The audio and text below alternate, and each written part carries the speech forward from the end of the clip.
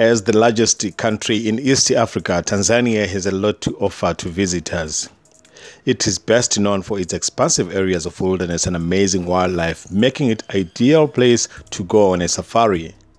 Some spots like Mount Kilimanjaro and Serengeti National Park are world famous.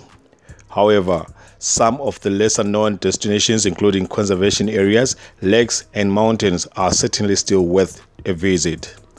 Here is a look at the best places to visit in Tanzania. Number 10. Mount Meru. The tallest peak in Tanzania, Mount Kilimanjaro, gets plenty of attention, but very few people even recognize the second tallest mountain in the country, Mount Meru. In northern part of Tanzania, close to the Kenyan border, you will find Mount Meru. As part of Arusha National Park, it is an area teeming with wildlife. If climbing Mount Kilimanjaro is perhaps too challenging, then trekking up Mount Meru can be an alternative.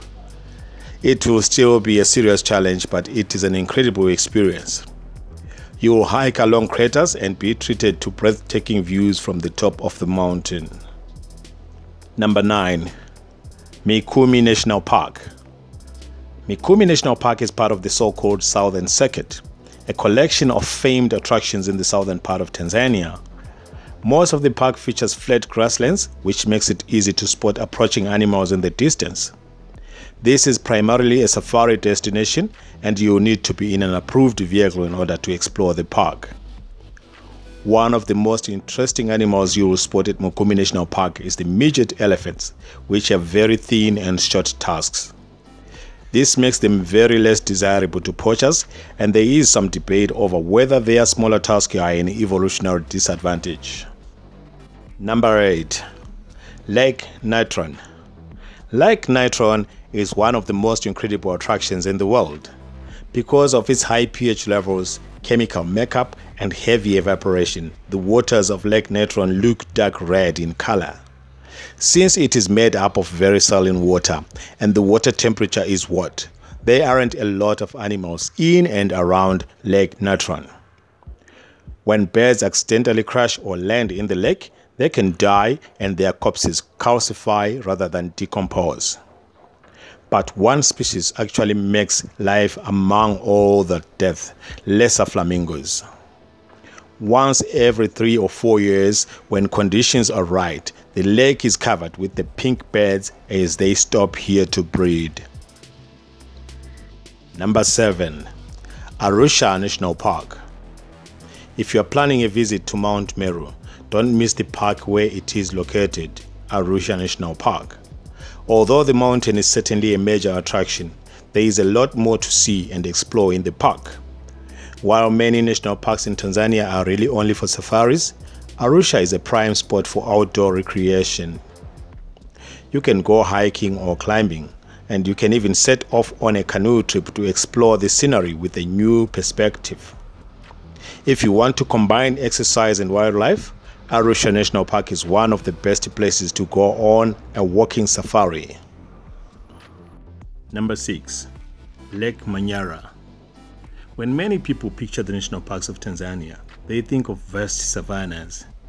However, the Lake Manyara National Park offers a very different picture altogether. As the name suggests, the lake itself is a highlight. Lake Manyara makes up more than 1/3 of the park, although it fluctuates in size during the dry season. Because it is a major source of water, the lake is a prime spot for watching animals. During the dry season, which stretches from June to September, countless animals flock to the lake to drink water. That means you'll be able to spot these magnificent creatures easily on a day safari. Number 4. Stone Town. Off the coast of Tanzania is the island of Zanzibar, whose main city is known as Stone Town. In Stone Town, you will experience a completely different side of Tanzania. Stone Town is a melting pot of Swahili, Arab, and Persian cultures. Many of the town's buildings were constructed during the 19th century when Zanzibar was a major trading center and at the height of its power. The trade created wealth, which in turn led to construction of palaces, mosques, and many fine houses. On your visit, you will check out the 17th century fortress as well as many architectural gems hidden along the maze of narrow streets that wind through Stone Town. Number 3. Mount Kilimanjaro. Near the border with Kenya, the inactive stratovolcano of the Mount Kilimanjaro looms above the surroundings. As the highest freestanding mountain in the world and the tallest peak in Tanzania, Mount Kilimanjaro is a popular place to visit in Tanzania for adrenaline junkies and world-class climbers. Surrounding the peak is Kilimanjaro National Park. This includes forest, highlands, plateaus, and a few smaller peaks as well. There are 7 sanctioned routes to the top of the mountain, and they range in a business and a difficulty. Keep in mind that many visitors only climb part of the way up the mountain.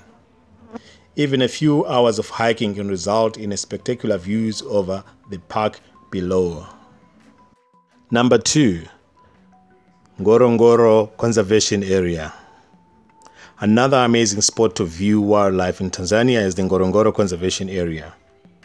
Its dominant feature is the geological marvel known as the Ngorongoro Crater, the world's largest intact volcano caldera. Within the crater, you will find the highest density of lions in the entire world. The area is also known for having lots of black rhino. Leopards, hyenas, and cheetahs are also commonly spotted within the conservation area. Once again, it is best to set off on a guided safari through the Ngorongoro Conservation Area. Number 1. Serengeti National Park. On the border with Kenya is Serengeti National Park. On the Kenyan side, the park is known as the Masai Mara. This enormous Eastern African conservation area is one of the world's most popular places to go on a safari. It is known for being home to mass animal migration, including over 1 million wildebeest that migrate through the park depending on the rain season. The park is also home to more than 2,500 lions, making it one of the best spots in the world to see them in person. Guided safaris and overnight stays in the lodges and cabins are the ideal way to explore the park. Okay, that was it guys for today. Thank you so much for watching our video. Thank you so much for going this far. Please continue to give us the thumbs up and also leave us a comment down below.